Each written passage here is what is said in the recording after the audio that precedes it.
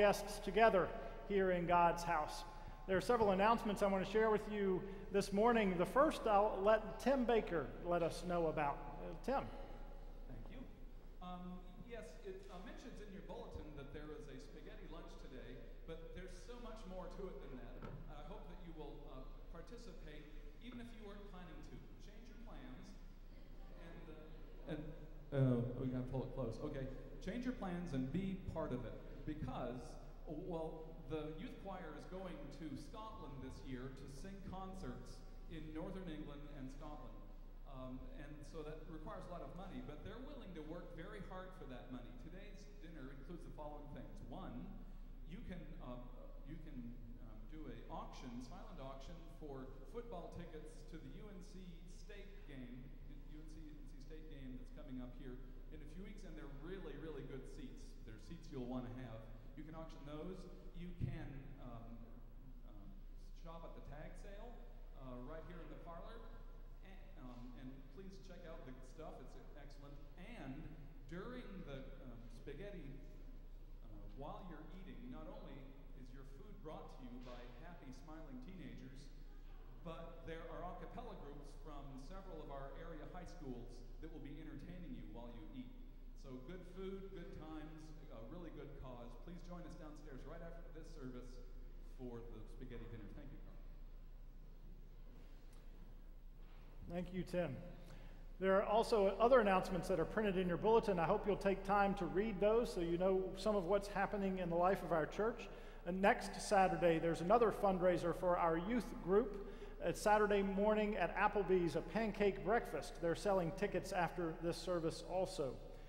And as well, this afternoon, I want to remind you that our Grief and Loss Support Group begins its meetings. I hope that you will keep in mind that that is a group that runs for several weeks and becomes a very helpful community.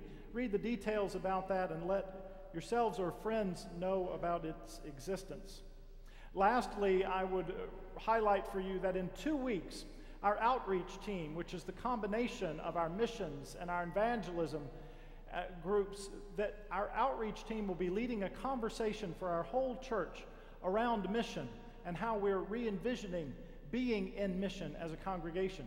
I hope you'll make time for that after worship on October 26th, after the late service. We are a congregation called to love God, to serve others, to build Christian community. That calling is grounded in our worship.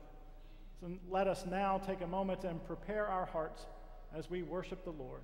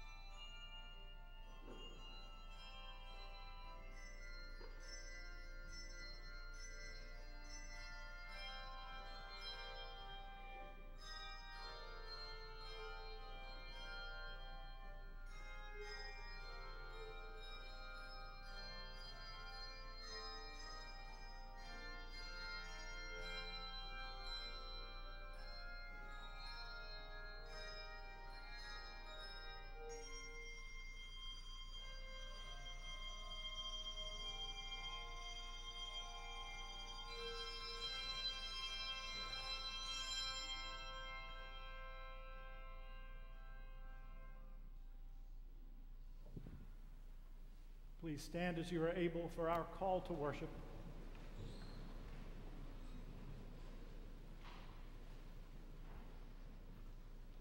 Like a woman who searches for a lost coin until it is found,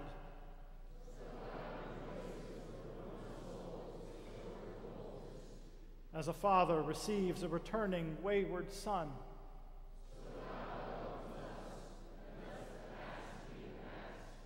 therefore let us praise God in thanksgiving that we are received.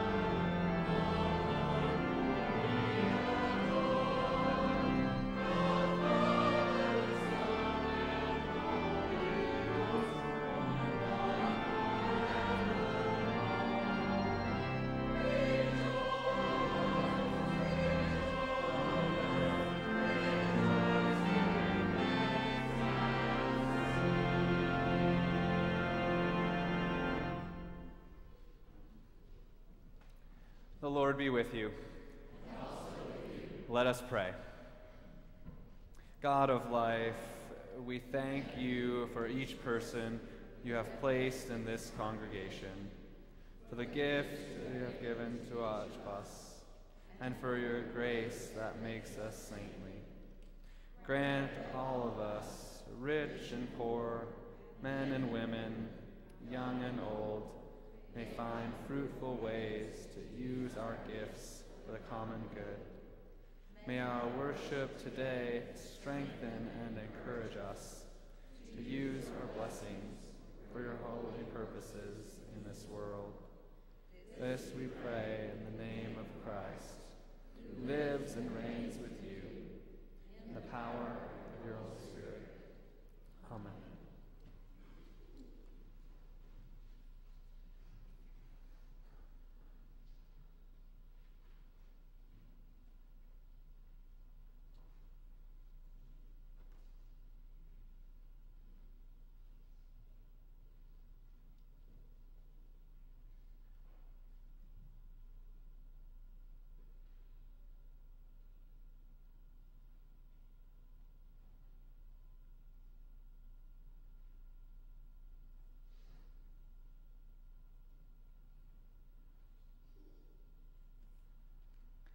Hear the good news. While we were weak, at the right time, God sent God's Son for us. This proves God's love towards us. In the name of Jesus Christ, we are forgiven.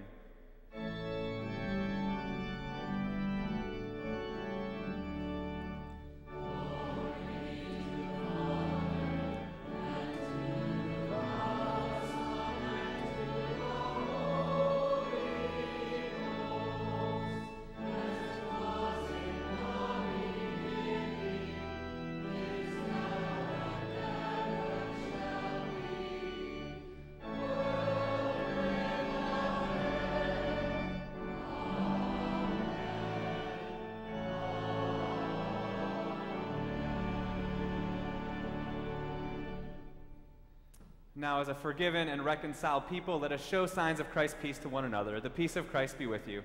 And also with you.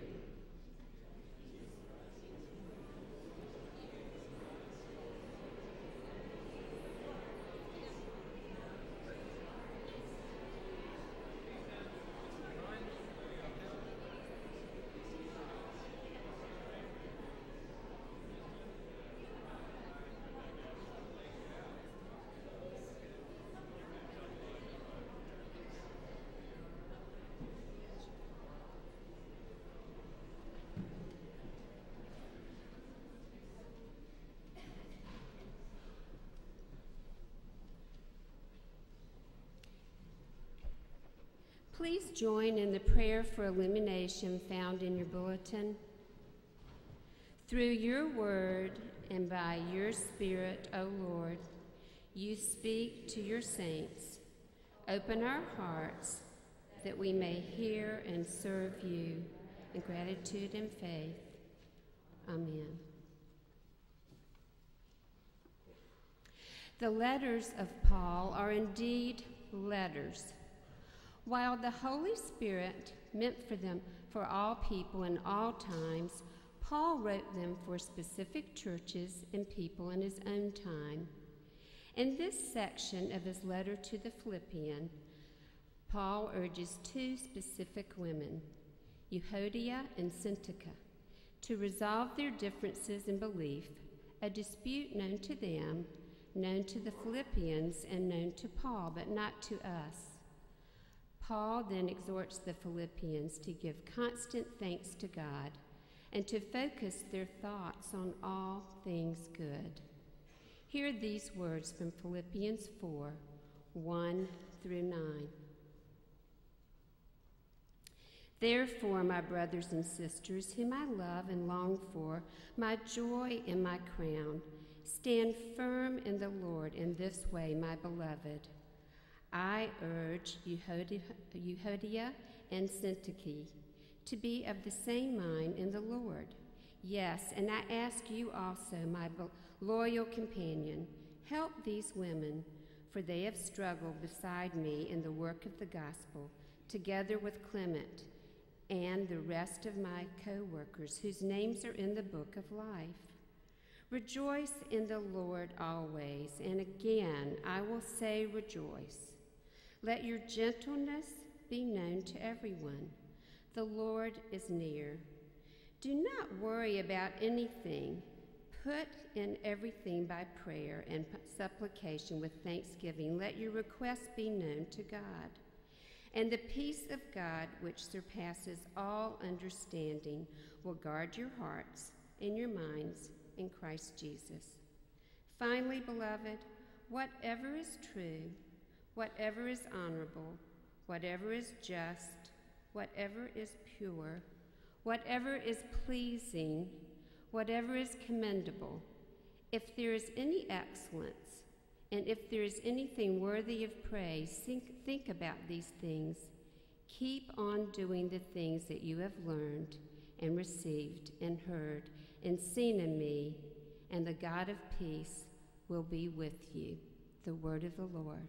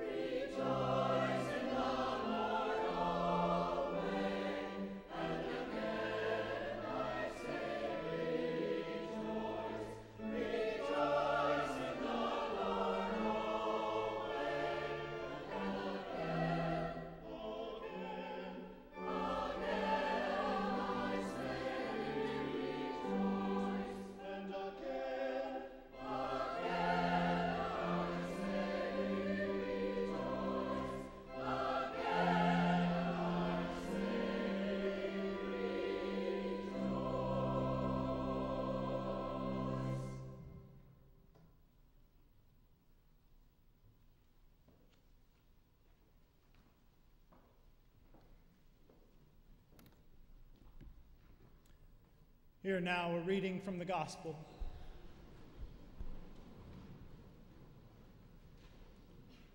From the Gospel of Matthew, the 22nd chapter, the parable of the wedding banquet and the parable of the wedding guest.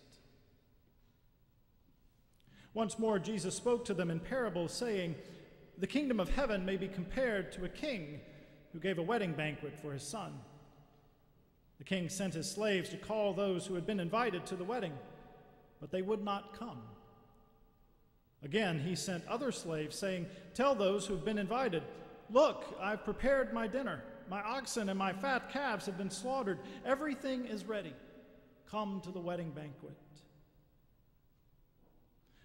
But the invited guests made light of it and went away, one to his farm, another to his business, while the rest seized the king's slaves, mistreated them, and killed them.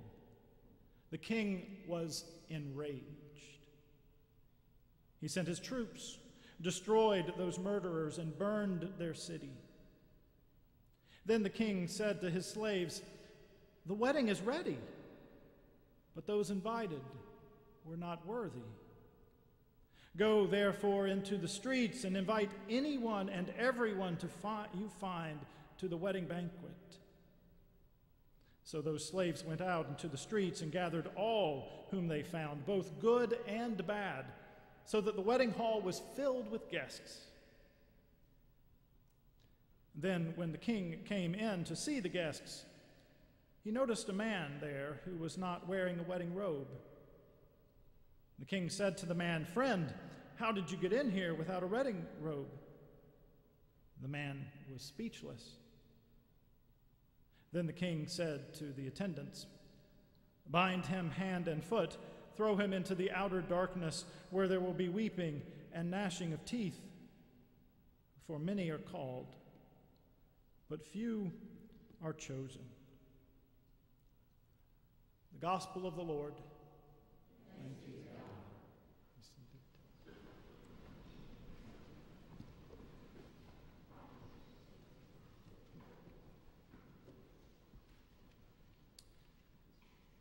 Well, I want to give you an update on my growing daughter.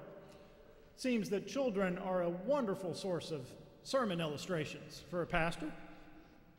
My 2-year-old is talking up a storm, and I don't know where it came from. Not long ago, it was "hi" and "hi, Daddy," maybe. But all of a sudden, she's throwing phrases out left and right, and they're phrases that we did not intentionally teach her. Her sing-song, high-pitched toddler voice makes these phrases seem as cute as can be. In the morning, when I walk into the kitchen, I hear, "Hi, Daddy, good to see you." When I send her off to daycare, she blows me a kiss, and she says, "Bye, Daddy, have a nice day. See you in a little bit." Where does she get these phrases?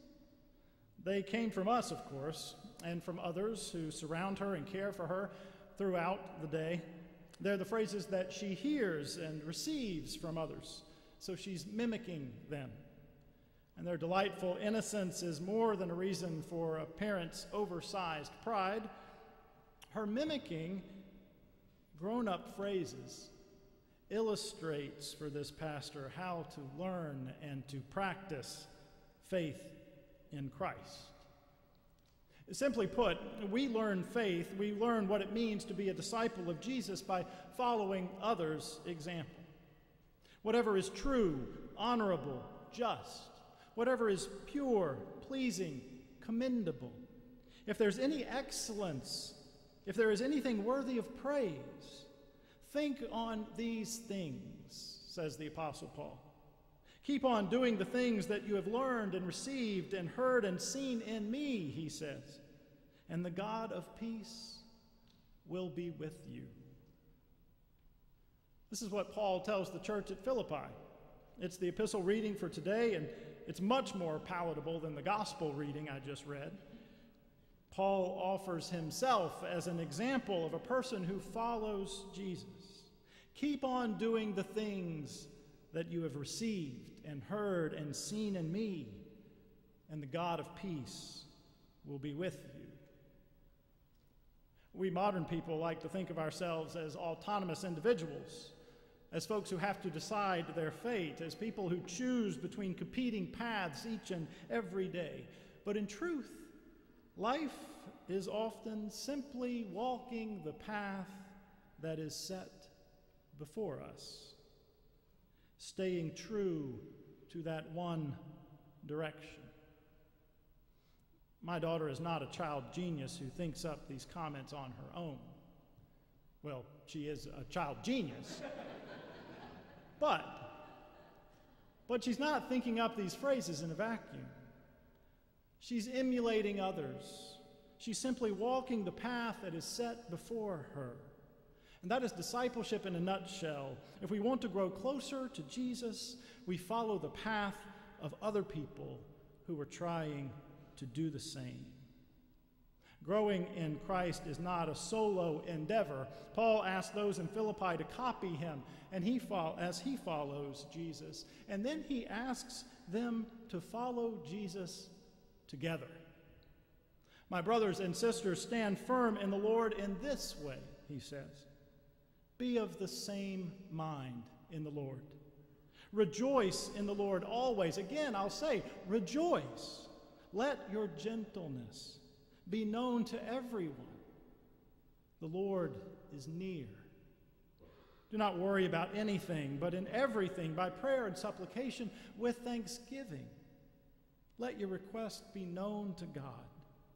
And the peace of God, which surpasses all understanding, will guard your hearts and your minds in Christ Jesus. Paul asked the church in Philippi to follow Jesus together, so that what they hold in common, before there are any differences among them, what they first and foremost hold in common is Christ the Lord. When Paul speaks of the mind of Christ, the word translated as mind is more accurately translated as center of being. We might say heart rather than mind. Have the heart of Christ. Love like Christ. In fact, that's more of the language that Paul used earlier in his letter when he said, "Make my joy complete by being like-minded, having the same love, being in one spirit and purpose.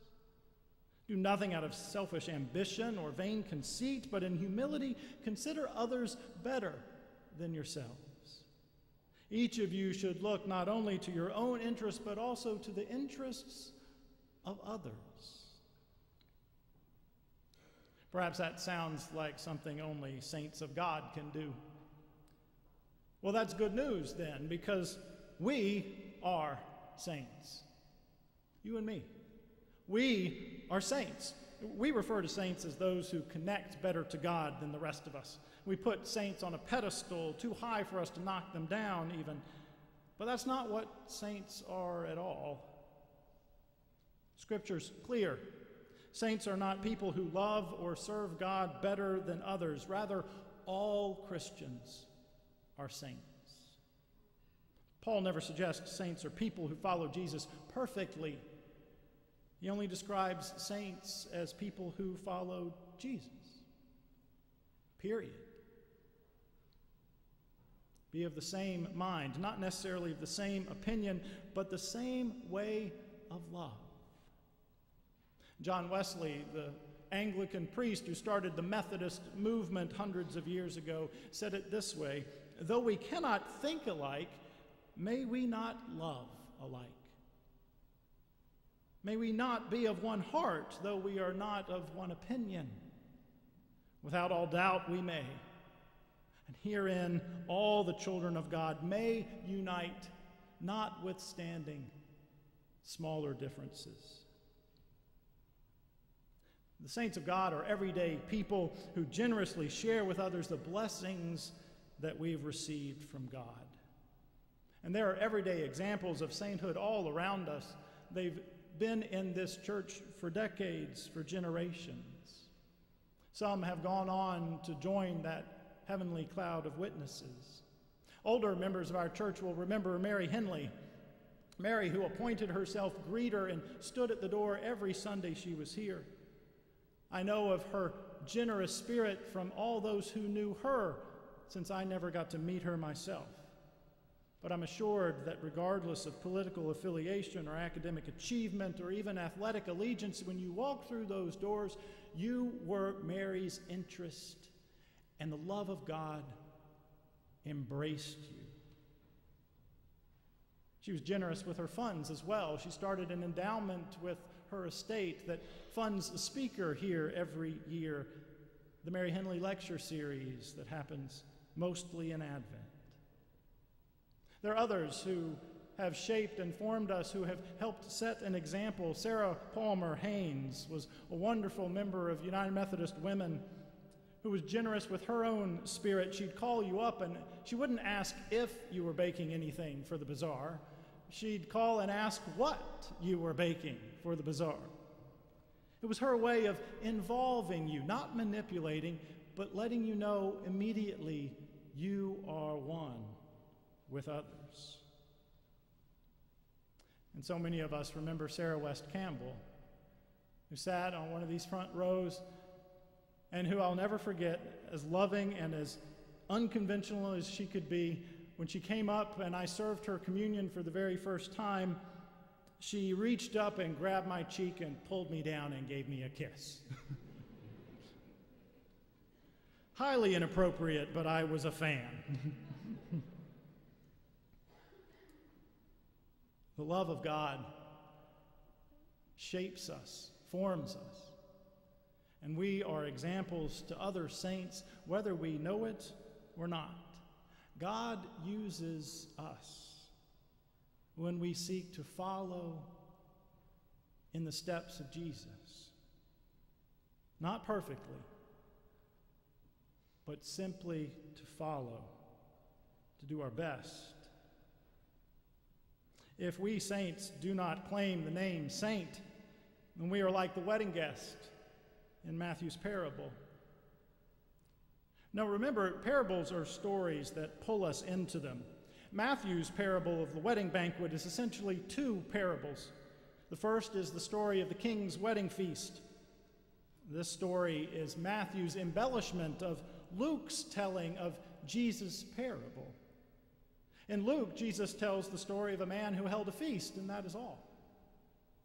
But Matthew adds that the man is a king, and Matthew adds what would be, by our today's standards, just normal, everyday, movie-going affairs, ridiculous violence. I think those details distract our modern ears. At the heart, the story concerns a host who is generous. He is so generous. He wants as many people to not only to attend, but also to enjoy the party. But what happens to the guest who doesn't wear that wedding garment? That's unique to Matthew. No other gospel contains that story. It's a second surreal parable. The host throws the guest out of the party. It seems to contrast with the character of a generous host. By what standard is this king determining who is welcome? After all, he's given instruction to bring everyone in, the good and the bad. One thing to remember as you read the Gospel of Matthew is that all of these judgment parables that we've come to here, the chapters in their 20s, they hearken back to the Beatitudes, to chapter 5, to Jesus' vision of the blessed community, the peaceable kingdom, where those who are meek and those who mourn, where those who are persecuted, where those people are the people that God preferences. It is in support of them, it is in support of that vision of the blessed community that all the judgments are made in these judgment parables later in the gospel. And so the king has his reasons. The king has the idea, has the vision, has the duty to mold the peaceable kingdom. The wedding guest who doesn't wear the wedding garment He's called out. And rightfully so, because in this day and age, the wedding garment is given by the king, by the host. To wear the garment is to follow the king. It's to support the celebration. It's to participate in the party. Not to wear the garment is to abuse the king's generosity, to use it for one's own ends. The wedding guest actually ends up going his own way, doing his own thing, even in the midst of all the generosity around him. He only needs to receive the host's blessing to show that he has joined fully the party. But he doesn't. I wonder why. After all, it's not what we do that makes us saintly, it's who we follow that makes us saintly. We don't have to come up with anything new or different to be good Christian people. We simply have to do what Jesus has done. As Paul encourages us, treat others as better than ourselves. To remember the blessings God has given us and share them with others. But we can navel gaze, can't we? We can become so preoccupied with our worthiness or unworthiness that we forget this party is not in our making. This is the party of the Master, of the Lord. I remember the years I was in seminary as years of a lot of personal reflection. It seemed that the others in my class were so sure of where they were headed and how God had called them, and I wasn't as much. I lived for those years with several housemates who I'll get to see tonight and tomorrow and Tuesday, the first time we've all been together in 20 years at Duke Divinity School's convocation. There was Daniel. He was sort of the hub of the wheel of that little group, the intellectual whose studies were not and are not propelled simply by a love of knowledge, but first and foremost, they were propelled by a love of God and a love of God's people. That's why he's a professor of Christian ethics now out in Colorado. There was Eric, the college basketball player whose good looks and athletic strength made him stand out from the rest of us. Eric could have done all sorts of things with the gifts he was given, but he understood that Christ doesn't use our strengths. Christ uses our weaknesses to make us witnesses of his grace. That's why Eric serves one of the larger churches in Wilmington right now. There was John, the Chicago boy, who needed me to translate when we stood in the gas station and talked to the attendant, and he couldn't understand the southern twang. John, the Chicago boy, whose music and quick laughter were evidence of his easygoing nature. He understood from the beginning that service to God is not an obligation or a sacrifice, but ultimately a joy. And that's why his peers elected him chair of the Board of Ordained Ministry in his conference in Illinois. But me, in the midst of that little group, I was always the one who remained uncertain about his call, whether I was worthy enough to serve the Lord. I was so uncertain that when it came time for our last year of seminary, I took the year off. I kept living with the guys, but I started meeting with the spiritual director and talking about my call. And what I learned in that year is that fretting over one's unworthiness was a way of not focusing on God, but focusing on oneself. I came to accept my saintliness, not from looking in the mirror, and not even from looking at my housemates. I came to accept my saintliness because I saw Christ show up in my housemates. and in the church that raised me, and in the church that called me. That's what makes us saints. Not when we look in the mirror and see ourselves, not when we turn to our friends or even our enemies and see them. What makes us saints is when we turn to our friends and our enemies and we allow ourselves to see Jesus,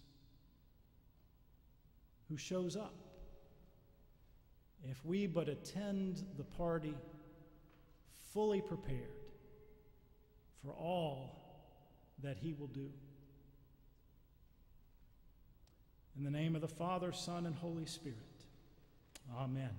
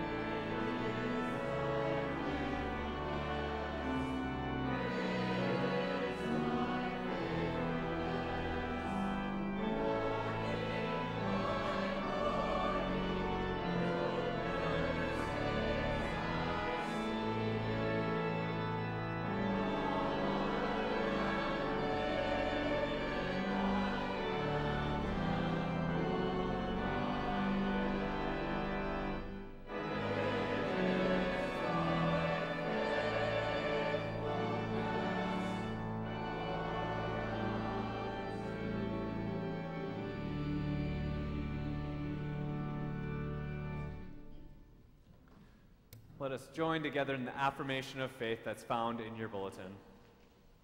We are not alone. We live in God's world.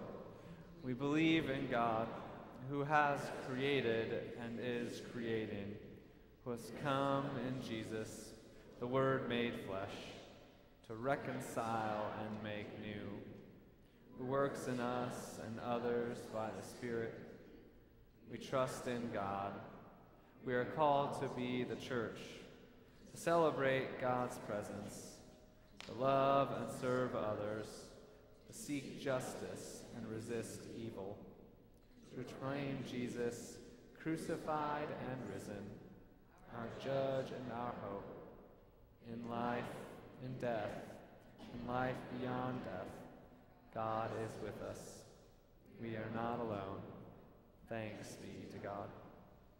Amen. You may be seated.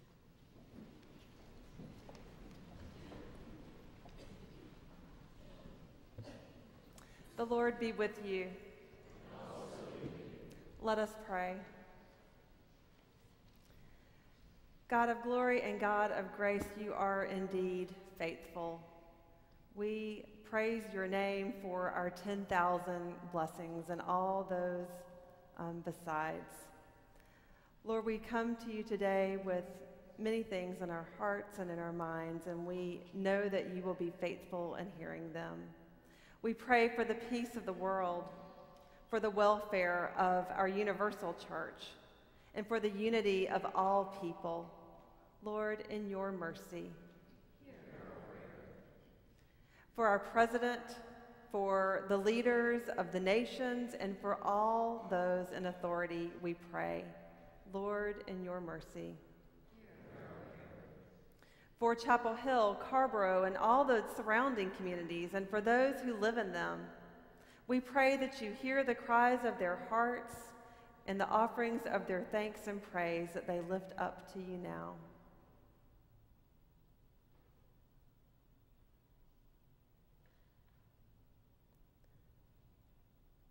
Lord, in your mercy.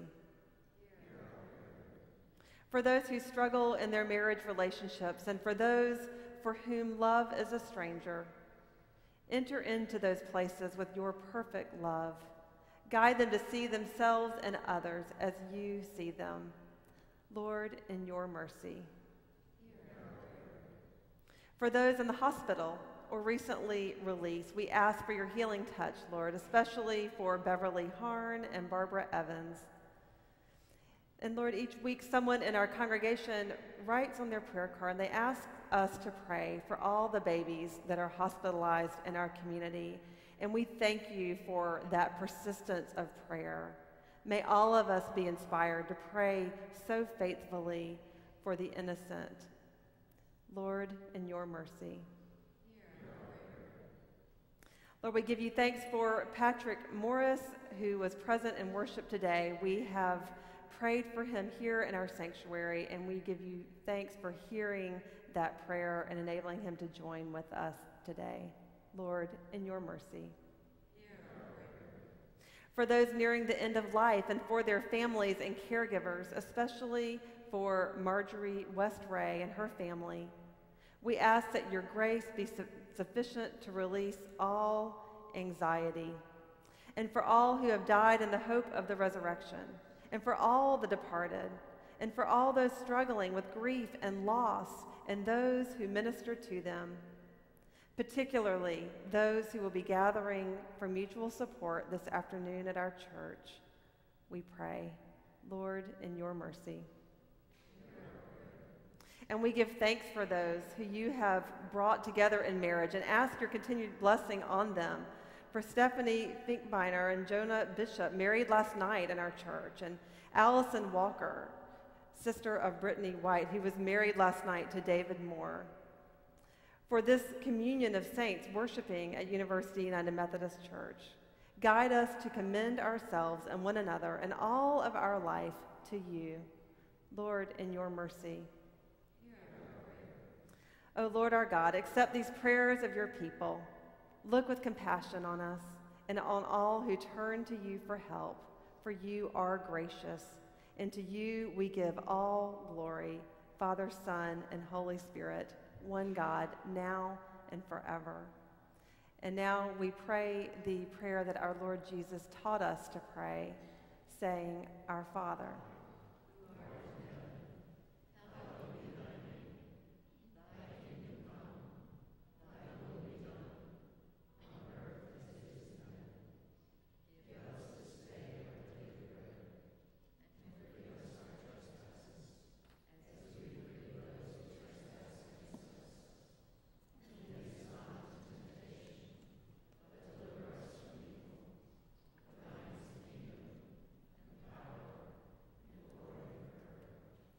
Amen.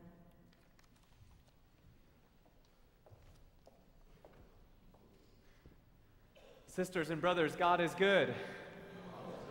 And all the time. God is good.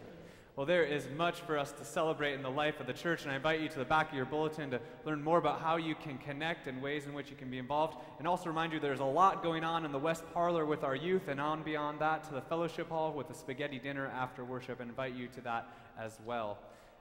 If you are seated in the inside of the pew row, I invite you to take the fellowship pad and to hand it down. That fellowship pad, you may or may not have noticed in the past few weeks, has been redesigned a little bit. So if you are a regular attender or a member, you can put, and have given us your information that you would like to give us, put your name there at the top. There's a list of just a name, and you can go underneath of that real quick. But if you're a visitor, we are so glad you're here, and we invite you to fill out that card with more information so we might know more about you, how to connect with you, how we might get you connected to the life and ministry of our congregation. So pass that down and we can greet one another by name at the end of our worship service. In front of you is a little yellow card. That's a prayer card. You can put a prayer request down, and as Mitzi acknowledged in her prayers, we pray for those as staff, as pastors, and throughout our prayer teams, and even here during our prayers of the people. And you can hand that prayer in the offering plate as it comes by, and we can be in prayer with you and alongside you throughout the weeks to come. I'm going to invite now Christy Smith and Joe Flora to come and give us a word of celebration for our stewardship campaign.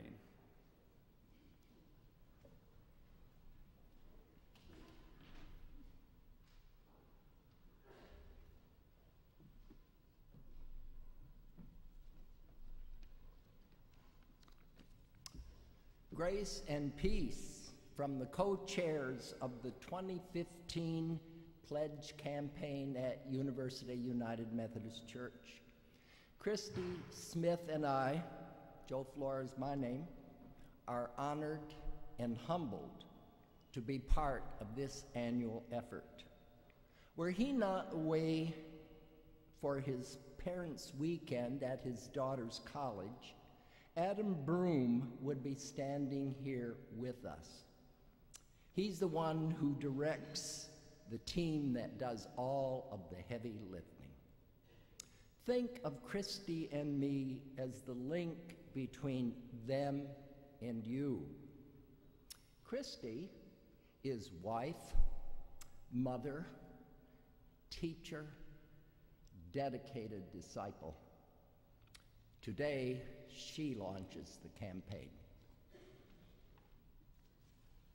Good morning. I want to thank Joe for that very generous introduction, and I'll admit up front that I am nervous about introducing our stewardship campaign. It feels like a big responsibility because I love this church. I love the work it does in our hearts, our town, our neighboring university, and in the larger world.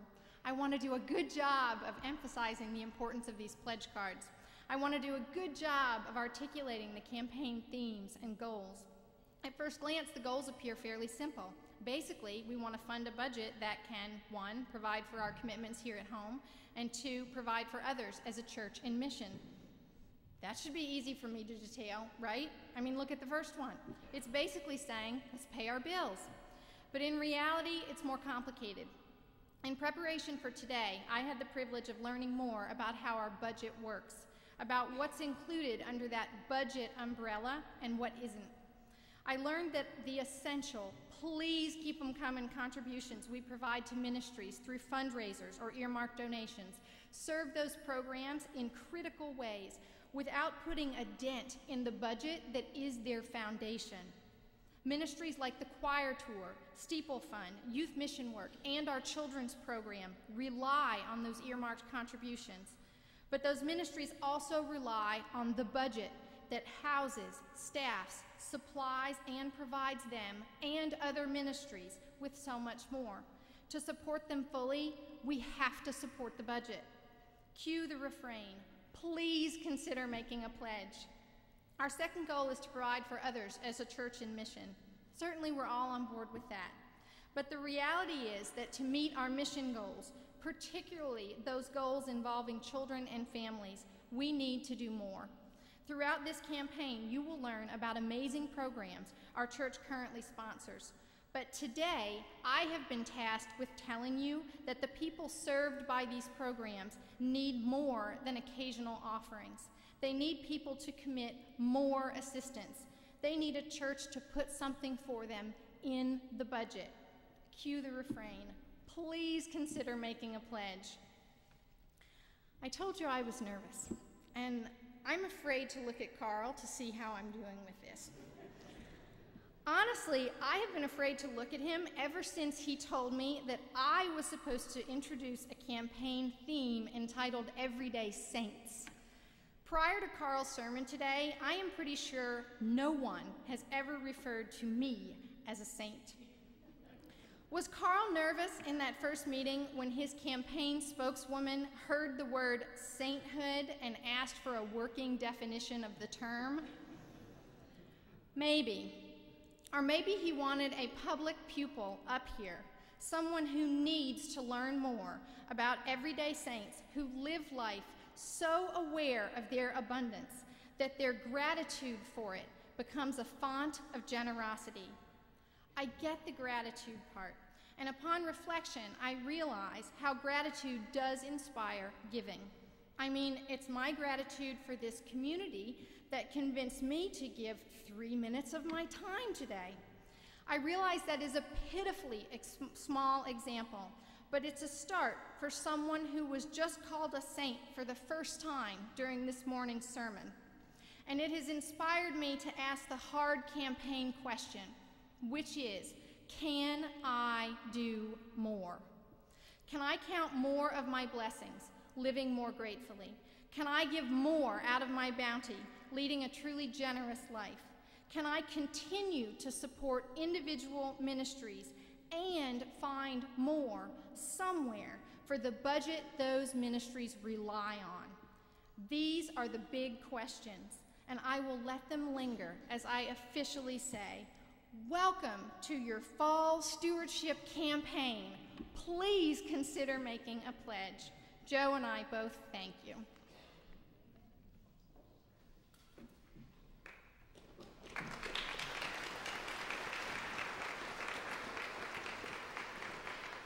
Thank you, Joe and Christy. And I'll be the second to say that you are truly living saintly lives by offering your time, as all of us are here with our presence as well as our witness. So let us give back to God our tithes, our offerings, and our very selves.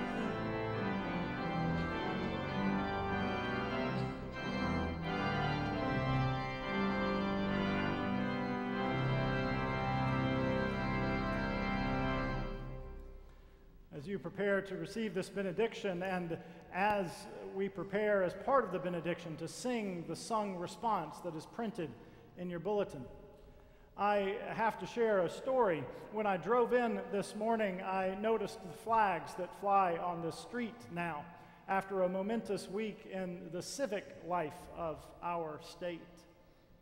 I remembered an experience last spring when I visited with a wonderful couple in our church, a couple who've been here for generations, a couple who have ministered to others not only out of their strength, but also out of their weakness, out of their pain. I was visiting in their home. We were talking about differences that they felt were present between them and me politically. It was a wonderful conversation, undergirded by all the hospitality that they show not only in their home, but also everywhere they are. In the midst of that conversation, I got a phone call. It was from my wife. She had hit her head and had received a concussion. She wasn't really even making sense. I had to apologize. I had to rush out of the house, had to go be with her. She was only about 5 minutes away. When I got to Stacy and we assessed the situation and found Amalia safe with her, all of a sudden, not even a minute after I'd arrived, this same couple, unbidden, was there to love, to care for me, for Stacy, for Amalia. I remembered that story as I drove in today, for we are a blessed congregation. God does have his judgments. God does preference the meek, those who mourn. God does preference those who are persecuted. God does preference those who are peacemakers. All of the Beatitudes are God's vision of that blessed community. But we know that in life we have different opinions of how to get to that blessed community. And there are some here who are overjoyed at the flags and others who are keeping quiet. Those are civic matters. I rejoice that it is not our judgment but God's ultimately, and that God in his grace will judge all of us, and that we, as God's community, are a community who above all, differences aside, love one another the way we feel Christ asks us to love. Saints of God, continue to love one another and go into the world this day to love unconditionally in following together our Lord. In the name of the Father, Son, and Holy Spirit, amen.